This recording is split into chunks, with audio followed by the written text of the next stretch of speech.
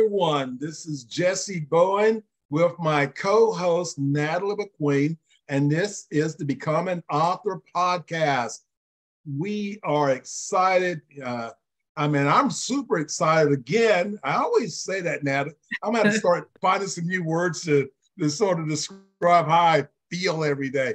But I am super excited because of your award that you just won through the International Impact Award. And, that is phenomenal. Love your book, the things that you're doing. But, our podcast is really about to share the excitement that we're always having here because of the success. When you're having success, you're always excited. And that's what we're having at Elite Publications, a lot of success, sharing with our authors. Every week we bring authors on to talk about their book and also share some tips in that. But Natalie, just want to say, congratulations. I need for you to show that beautiful award. We're kicking off the show with that beautiful award. All right. Well, thank you, Jessie. It's exciting to be here. I'll tell you what. So when you start writing your book, you never think down the path like someday this is going to impact people and someday you're going to win an award for your book, right? So it's kind of humbling and exciting at the same time. But what an experience. The International Impact Award, they had an event here in Phoenix, and there was probably over 100 people. And there was 6 of us that got awards and got to go up on stage and stuff. So it was really nice. So I don't know if you can see it well. Yeah, that looks good. But it's a beautiful award. Whoops. And yeah, it was one of those moments that it seems a little surreal, but at the same time, when you do write a book, the idea is to have that impact on people. And when you do it right, and we have our class that we put on a couple weeks ago, the workshop, that really helps authors to map out your book so you know that you're using your story, your tools, your experience, your wisdom in the most impactful way that will reside with your key reader, the person that you want to speak to. If you're not, it's great to say, I want to impact, say, all women with curly hair, and you write a book about straight hair, it's not going to work. So you really have to zoom in on your target audience. Jesse's laughing. It's always a hair issue with me, and he never has hair issues. Yeah. But yeah, the key is to really know your audience and write for that one person.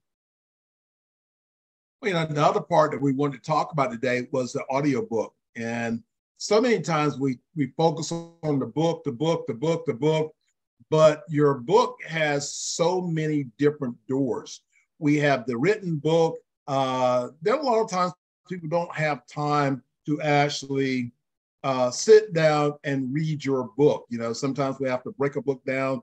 Let me read a little bit now. I got to go to work. I'm 25 minutes away, yeah. But there is the audio book. I know for myself, personally, with all the things that I do, I don't have the time. I make time to do reading or study work on certain, different things, but on an Audible or on Pandora, every time I get in my car, Pandora's on.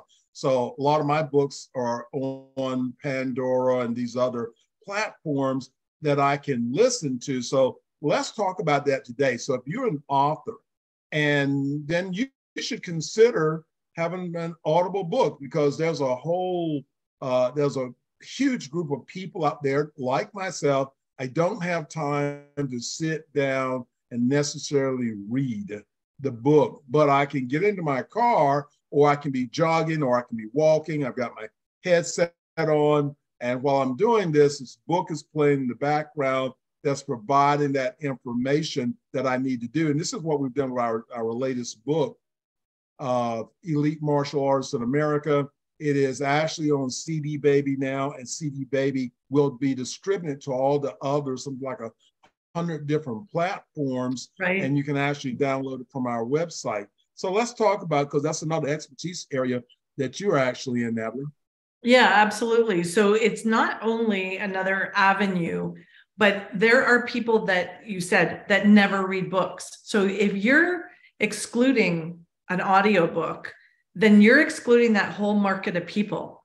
And I'm one of those people. I read, but 90% of my books are through Audible.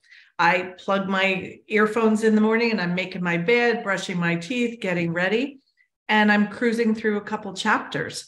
So I can go through a book a week, or a book maybe a week and a half, and I'm getting that personal development in, or that book, where if I only had to read books, I would probably read one book every 2 months for entertainment, because we read so many manuscripts and have to keep up on the stuff that we do. So audiobooks can be another source of income, and you can either read your own audiobook, but you must do it professionally. And like Audible has very strict guidelines of how it's done. So please don't just get on and record yourself without knowing, because it's not that easy. And we have many voice actors that we can match the tone of how you want your book read, and then get it done by a professional. And then we take care of the uploading and we put it into your account, so you get all the royalties. Is there anything? Well, and that's a key point that we have there, is that the book, having an Audible book, or as I said, and Audible is very picky about what goes up on their platform. There are other platforms that you can utilize that will, your AI books. That's the new hot things of doing. So, but we can take care of all those things. So if you do have a book and you want to turn that book into an Audible book, then remember, reach out. You can go to elitepublications.org, schedule an appointment. We'll get you in and we'll talk about your book. So remember, you've got your paperback book. If it's dead, give us a call. We're going to bring life back to it. You want to add your Audible book in there, then give us a call. We can take care of that for you. If you want to turn your book into a coaching program, give us a call and we can help you actually be able to do that. So now that I don't want to take any more time away from, we have a special guest today that you're bringing in. So why don't you take that time? I'm going to let you intro. Absolutely. So this gentleman, his name is Trevor Perry, and he, as you can see, he calls himself a storyteller, an instigator, and an agitator. So Trevor, come on and let's talk about, I have your book here, Never Iron When You Are Naked. And it's just a delightful book. Welcome, Trevor. Thank you so much. I'm really pleased to be here. So tell us a little bit about yourself.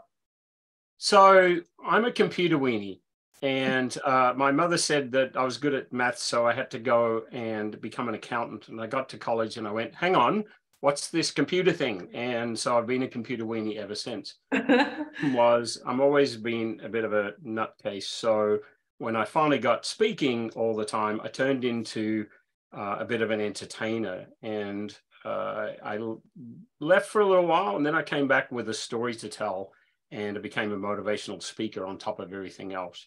And so I speak to techies primarily. I'm changing that right now, but the techies always want a handout. So the problem is I have a session called Get a Life, and it was very well attended, and I won awards and medals for it. It was a lot of fun. And all the techies went, handout, please, handout. I said, I can't give you a handout. It's a motivational session. So I sat down and I wrote Never Iron When You're Naked, which is one of the things that I talk about. And it's been something that has been perennial. It's sort of, you can pick it up today. And I actually met an author, actually one of James Patterson's co-authors, at a writers' conference in New York City. And he said, "Give me your business card." And I said, "I don't have one." I gave him the book, and he sent me an email the next day and he said, "Your book's going right in the toilet." And I said, "Why?" And he said, "Best place to read it, one page at a time." That's hilarious. Well, it's advice your mother should have given you, but never did, right? So the stories are hilarious. There was one, talk to people. So each page just has, see if I can, just has like the top, and then it's just a little blurb about things that can change your life, or you should, just advice. Talking to people on the plane. I love that story because here you are, strangers, and sometimes it's really awkward. You sit down beside someone and, you never know how it's going to go. And it sounded like you bonded with this gentleman and found out you had so much in common and just built a relationship, It's interesting because all of these stories happened to me, and I would tell some of them in Get a Life. And one of the most interesting things was one of my girlfriend's friends said, "I hate Trevor." And she said, "Why?" And she said, "Well, because there's nothing in this book I didn't really already know, but it's just the best reminder to go out and do all of those things. And now I want to do all of them all, and I don't have any time." Yeah, no, it's fabulous. I think I need to go through and read it again because I read it when you sent it to me and then put it on the shelf. But when I got it back out this morning, I'm like, I need to go through this again. It just makes me smile. I made it really interesting because there are no page numbers. And when people tell me I loved your book, I say, "What page?" And they can't tell me, and they have to think of the story that's on that page. And it's great. So, so you're working on some new projects. Why don't you tell us about that? I've been a computer weenie for a long time and done everything from high-level strategy and business innovation and computer and IT innovation down to programming. I've done it. I've taught it, all of the thing. But I make a joke that I got kicked out because I was always doing what was right for the customer. So I'm trying to find some word. But as I became a more well-known speaker, I decided that I was teaching a session called Finding Your Passion. And in the middle of it, they said, "Trevor, what's yours?" And I said, "Oh, I forgot to do the work." So we worked it out at that moment. I stalled and I said, "What do you think it is? What do you think it is?" And we came up with the fact that I was a storyteller. Yeah. And I have stories, and people tell me that I changed their lives. Ultimately, I was the catalyst that they needed at that moment, and I'm very honored by that. And so that's become my passion, is to go out and do that kind of work, make a difference in the world that's my sphere of influence, and grow my sphere of influence. So 2023, because I tried sort of at the start of the pandemic, 2023 is the year that I am now full-time keynote speaking. And I've been going back and forth. I can sit down and write a ton of books, but I've got to be on a stage, mostly on stage. Zoom's okay, but standing in front of a stage, the audience is mine. We have a lot of fun.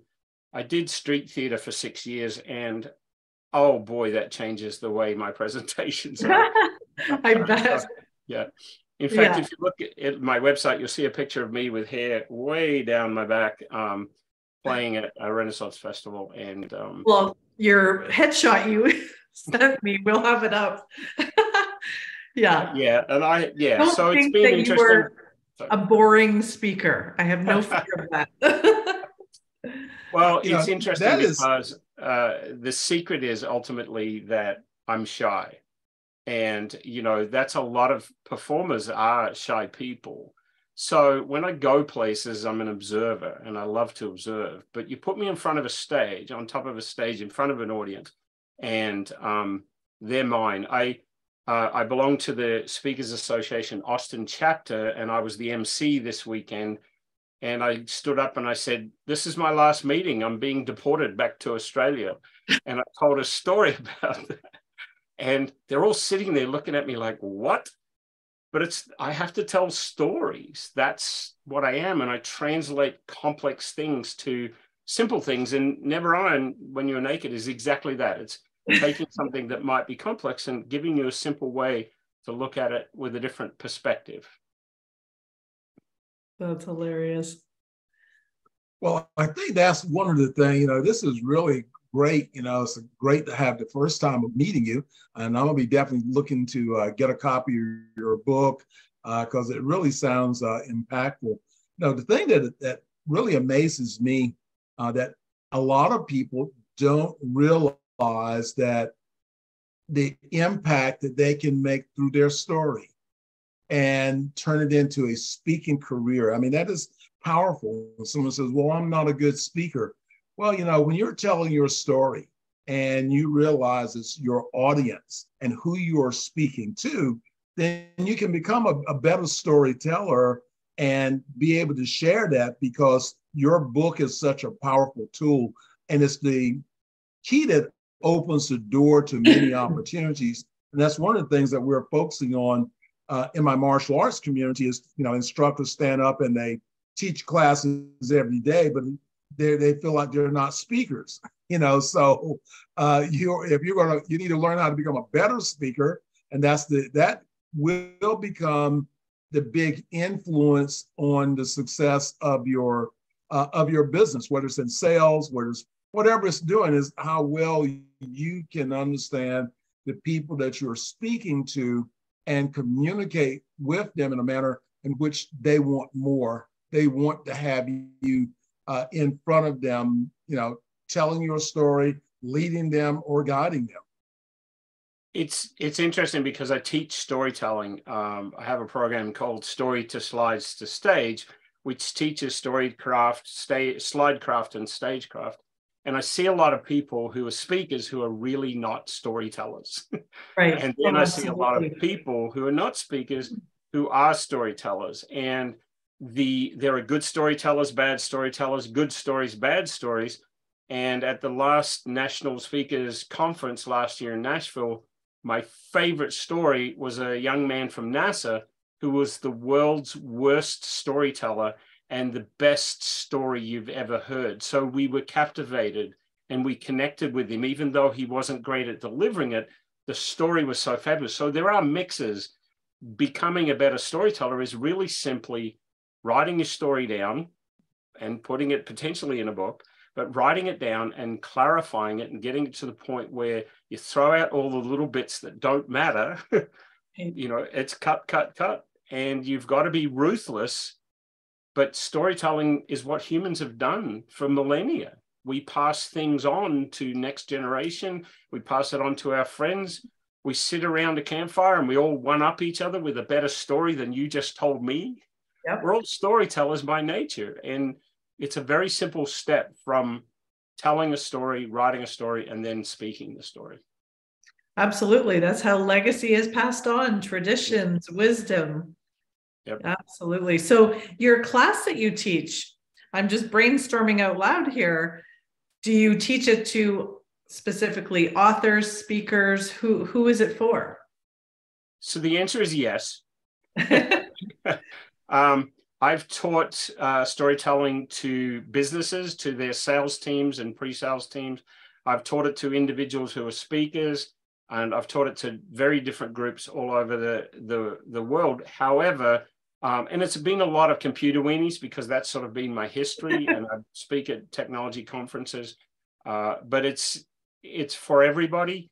The story crafting part is a part of, I often do story to stage. So I teach storycraft and stagecraft. So write the story, get that down, and we'll practice speaking it. I love to do day-long workshops for that because you get time to do it multiple times. Yeah. If I do it in a presentation, it's a little less effective, but it's great to get those tips and tricks. In fact, I'm working on books. I'll show you this one.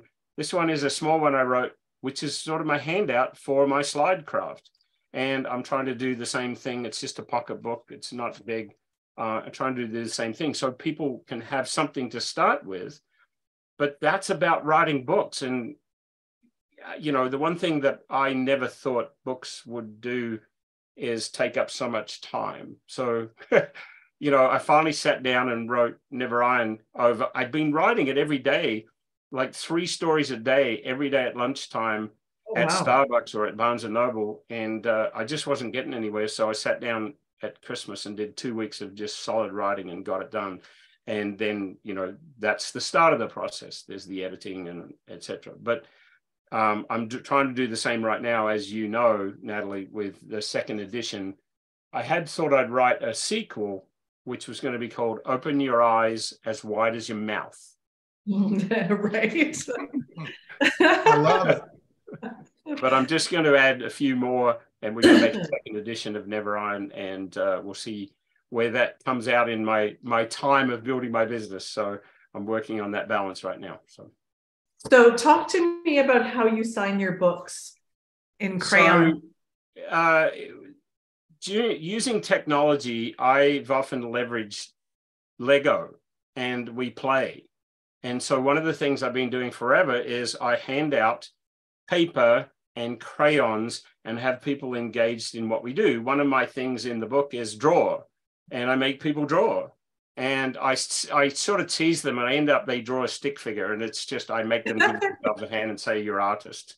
But we use crayons. So I always sign my book in crayon, and try and always throw in URXO, which is my message for you are extraordinary, and maybe throw in a message if I know the person. So I try and do it in, well, I've had one guy said, no, you've got to sign it. I said, I don't have a crayon. He said, well, buy one. We didn't have time. So I've signed one in pencil. Oh, that's awesome. That's great. Well, so we will definitely talk about your workshop, because maybe it's something that we can pull into what we're doing. We're helping authors to lay out their book and stuff. So storytelling is definitely a strong part of that. Okay, that'd be lovely. I'm happy to help. Absolutely. So when can we look forward to your next book, or am I putting you on the spot? So I'm focusing on building my business processes right now, and that's taking a little bit more time than I had expected.